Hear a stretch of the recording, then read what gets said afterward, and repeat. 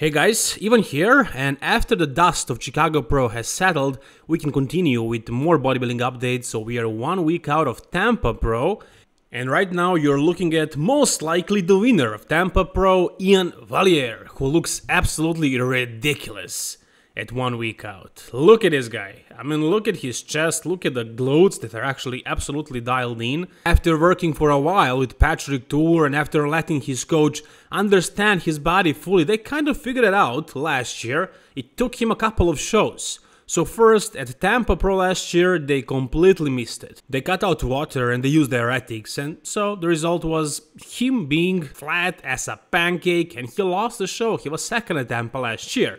He was beaten by Hunter. Then at the New York Pro, they did nothing, no changes. It was just another high carb day. And he looked great, but he wasn't exactly super peeled, super dry, shredded.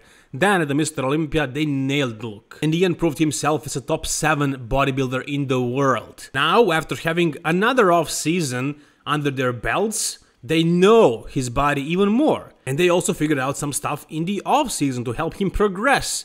And it seems like he is progressing. This guy looks absolutely insane. With this small waist, look at how small his waist is. Yeah, he's covering it with his hand, but still, it's a really small waist from the side.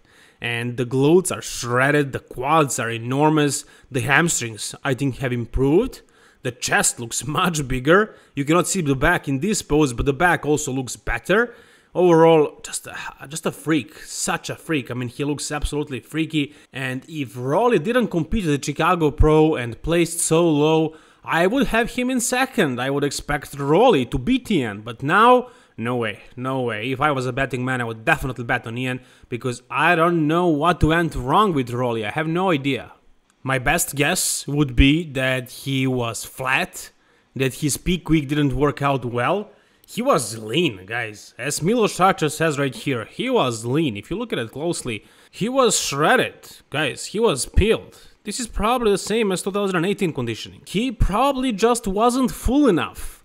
He didn't have the pop, nothing to stretch his skin, to make him look bigger, fuller, harder.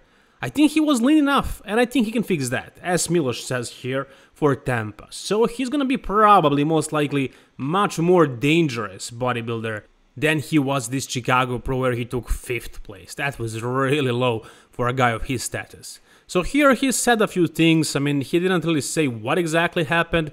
He didn't go to specifics, but he had to say something. So he said he's gonna be again on the stage next week at Tampa Pro.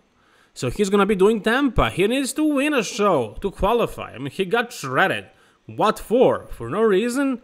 And is he gonna win Arnold? Well, it's gonna be very hard now. Now, after being 5th at Chicago Pro, beaten by a rookie, by Max Charles, by Mohamed Shaban, for him to win the Arnold Classic, he has to win the Tampa.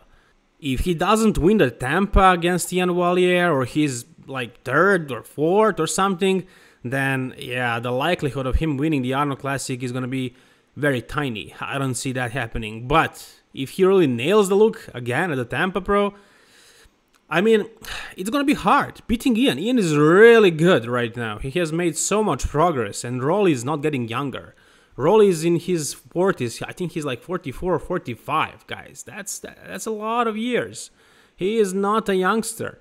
So at this point, he's probably, his physique is going down. I mean, he cannot really make a lot of progress at this point. He can come in better conditioning, in worse condition. He can peak better or worse, come fuller or flatter, but to improve on his physique, not likely at that age. So again, we will see what's going to happen at the Tampa first. Does he have a chance of winning that show? For sure. If he nails the look, yeah. But it's going to be tough. And only if he wins the Tampa, there is a chance for him to win the Arnold. But it's not really necessary. If he wins the Tampa, he's qualified for the Mr. Olympia.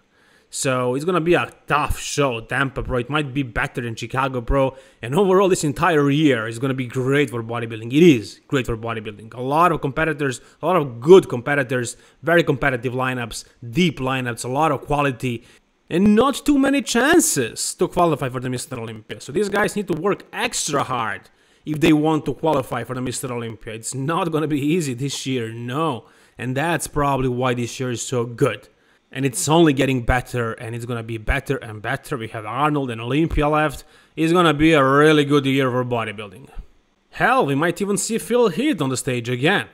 So here he congratulated Hunter Labrada for winning Chicago Pro and qualifying for the Mr. Olympia. And you can see his comment down below. He says he's prepping for something, just not what people are guessing. And what does that mean? I don't get the impression that he's talking about a bodybuilding show.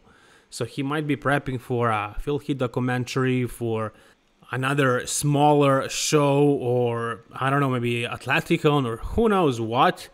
But I don't think he confirmed us that he's going to be competing in a bodybuilding show this year or Mr. Olympia. We don't really know anything yet. And he says it's not what people are guessing. And people are guessing that he's going to be doing either Arnold or Olympia or another show. So it might be something completely different. It seems like he's talking about something outside of bodybuilding. I don't know. I don't know what it's going to be, but it doesn't really feel like he's talking about a bodybuilding show. And yeah, it kind of sucks not seeing Phil Heath again, but then also if his stomach is the same like it was last year, I don't really have a need to actually see that again. I mean, you know, Phil Heath, his best versions are all the way back in 2011, 12, 13, 15, 16 are fine, then 17 was, I guess, decent, 18 was a mess, 2020 was even worse, so why would we have to see another, probably worse, edition of Phil Heath again for him to place second, third, whatever? I don't think we really need that. I don't think so. So let's wait and see what's gonna happen with Phil Heath, but I would love to see him on stage if he's fixed, if he looks better now, if he looks great.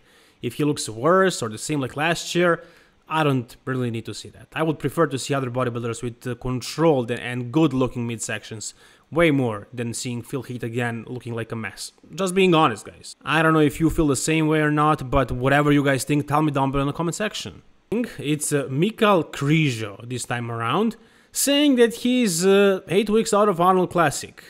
Is he really prepping for Arnold Classic? I don't think so. I don't think so.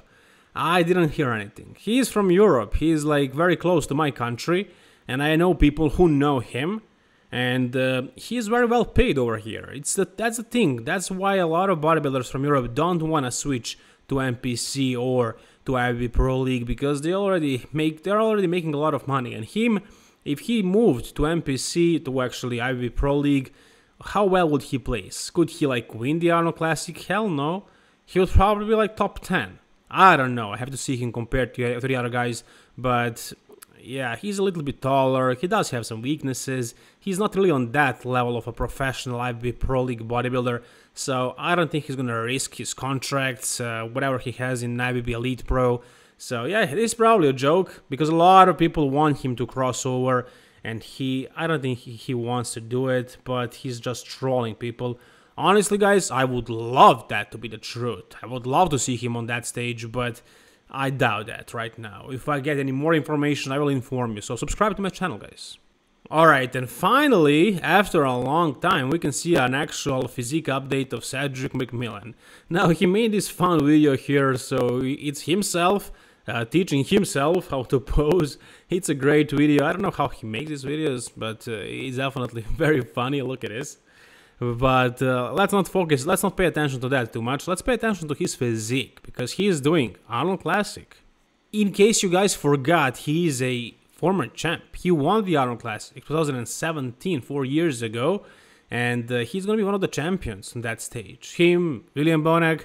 Remind me if there are any other Arnold Classic winners, but this guy right now, I mean, he had that injury. He broke a few bones in his hand and a collarbone as well, and after that incident, I don't think he looked as good as he looked before it. So here you can see that it looks like age is taking a toll on his body. I might be wrong though. Maybe he's gonna fix it all. Maybe he's just growing into the show, doing something like that. But I honestly doubt that. I don't think that's gonna be the case. I'm pretty sure Cedric McMillan is not gonna win the Arnold Classic, or probably not even place in like top 3, 4, 5. I don't know, we'll see. Guys, you know I'm a huge fan of Cedric McMillan. He's one of the guys that motivated me the most. All those videos that he made back in the day, he looked so aesthetic. I mean, he had those long muscle bellies, crazy symmetry, crazy lines, and he's also about my height.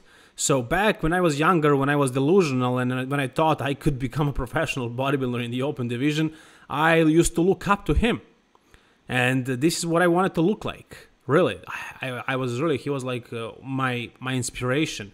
And his 2012, for example, version of New York Pro is still one of the best versions of any bodybuilder of all time, in my book. But I think age is taking a toll on his body, or the injuries, or whatever. It seems like he's not going to be at his best at this Arnold Classic. Very unfortunately, I might be wrong. I would love to be wrong. But we'll see in about 8 weeks. So guys, thank you so much for watching. If you enjoyed this video, please like it. For more bodybuilding videos like this, subscribe to my channel, guys. All the best and bye-bye.